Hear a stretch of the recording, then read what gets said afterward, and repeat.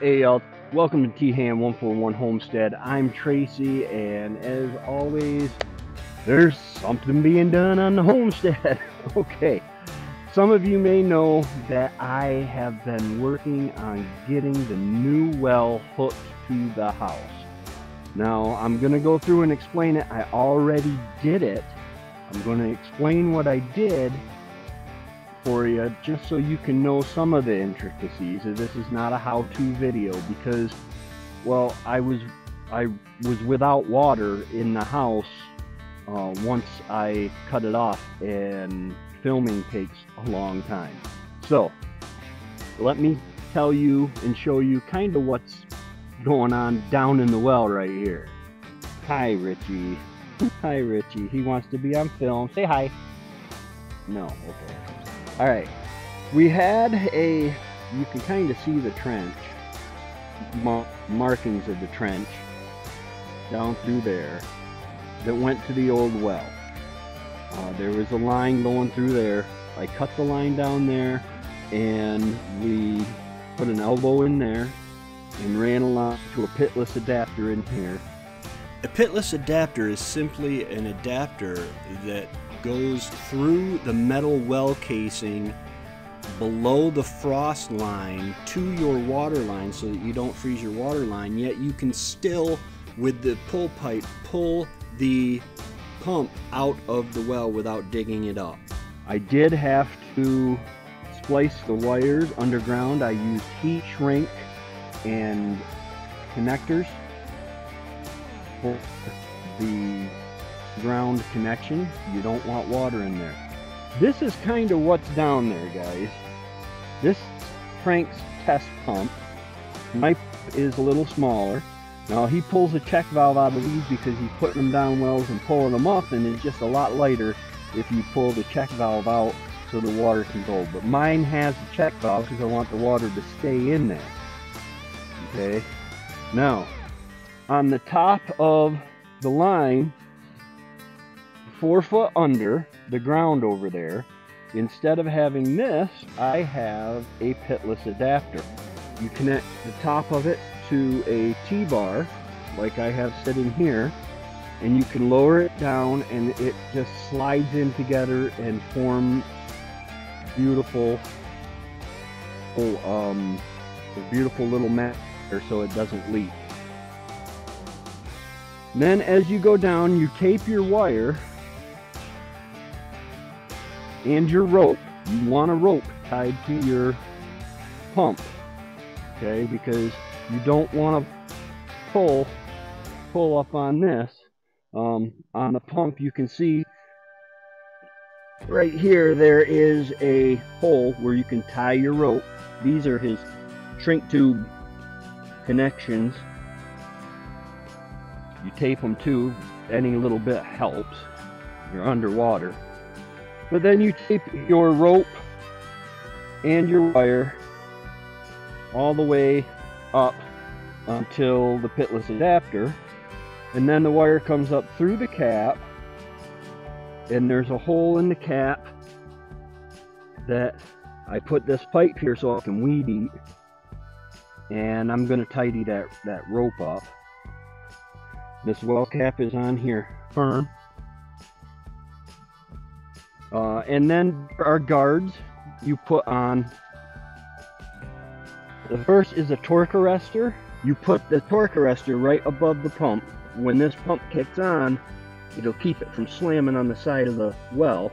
There are some white ones that you put every so often on the way up so that pipe doesn't hit. Now my well is 52 feet deep, and my pump, the bottom of my pump, is actually sitting at 36. Now what this does is it allows sediment and stuff to settle. Well, it's 36 plus 4, so it's 40 foot, so it's about 12 feet off the bottom, because remember the pitless adapter is 4 foot underground, so you're well below the frost. Okay, I am in the pantry, and this is where the pipe, see, that water is cold, so that's why you got condensation there. I've got the 1-inch poly pipe coming in, and this is the wire that goes to the new breaker box. And then coming in here, we have a 1-inch, I think it's 1.25" adapter. Then we have a check valve. We have our pressure gauge.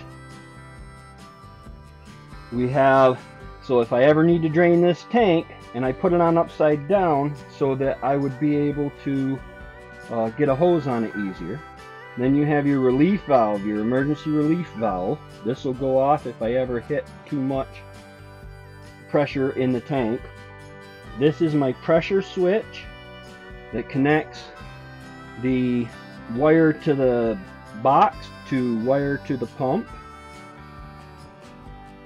This is a shutoff, and then it's reduced down to 1/2-inch PEX. Now, a lot of people, and I might even switch to it myself later, would go with 3/4 for a main trunk line. It'll give you more pressure. Runs up here and into my filters. Now look at that filter. That I put that on yesterday, the new well, and it's catching all that. It's going to take a while. Once you put that pump down there, you're stirring everything up when you put that new pump down there. But I put this new filter on there because the other one was just trash. And then I was able to actually put my 0.5 micron filter, carbon filter, in this one. Okay, I'm still going to use the filters because it's better to be safe than sorry, you know. The paper filters, 1 micron paper filters, are cheap, so they can catch most of it, and that will prolong the life of my carbon filter. Okay, now I do have this light here that I'm not using. This is my charge station, and this is my connector box, the ones that where I keep anything that connects for in the house. Okay, now what I did was, previously I had 2 outlines on the 120 AC. These 2 lines are 120 volt AC, okay, and I had this one plugged right into here, which charged my living room and the freezers on it and all that good stuff. Then this one did the kitchen and the dining room. But that's not the best way to go. What I did was, right now I'm not using this one, but I ran the power to a distribution box. What I have here is I have the living room, I have the kitchen, and then I have the water pump. The water pump is on its own, and the freezer is on the living room. That way, I'm not, hopefully they won't draw at the same time. I did get a special pump. I am off grid here. I got a special pump that is a slow starting pump. It draws, I can confirm, it draws 1,000 watts when it comes on.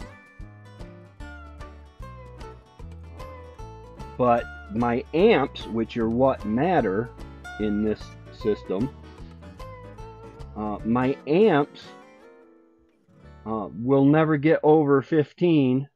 2,000 watts divided by 120 comes out to 16 amps that I have available. I might upgrade to a 3,000 watter at some point, inverter charge control. Now I can still charge, this is all the same, I can still charge with the generator. This is my solar panels coming in. Now I just did a load of laundry. The highest, I'm only bringing in 95 watts, but the highest my batteries were 13.2 this morning. So I just did a load of laundry, and that involves running that, drawing 1,000 watts for the pump, you know, and then whatever the washing machine takes, 600 watts, and you know, I did it all on battery. Guys, working with electricity, just read a book. Know what you're doing. okay, you can really mess up with electricity. 1 amp is enough to kill you. And here, especially like when you're dealing with the solar panels, okay, that's bringing in 8.7 amps. 37 volts, 8.7 amps. 8.7 amps will fry you. So be mindful, know what you're doing. It's not hard to learn. And once you get the general gist of how to do a breaker box and stuff. Now, check out the codes in your state. I am not a licensed electrician. No, no, no, no, no, no, no. I am not a licensed electrician. Because of the extra pressure, which is putting more water through, I have my heat way up, and the amount of water that can pass through I had to turn down so it would keep heating us at the same time.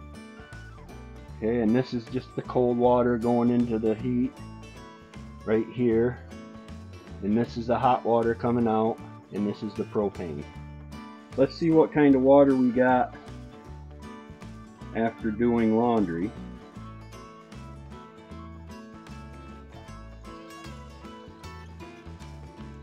There's a little bit, that's more oxygen, I think. Alright guys, if you have any questions, go ahead and throw them in the comments. If you haven't already, go ahead and hit that like button, that subscribe button, that little notification bell so that you can get notified every time I come out with new content. Also, there's the option to join. You will get behind the scenes information, behind the scenes videos. You will get members only videos, as well as access to the Homesteaders Facebook page, which is a community that I just love. YouTube has a video especially for you, according to what you've been watching, that they know you're going to love. And I have a playlist up here that I just know you're going to love because it has all to do with off-grid. Alright, y'all have a great day, and God bless.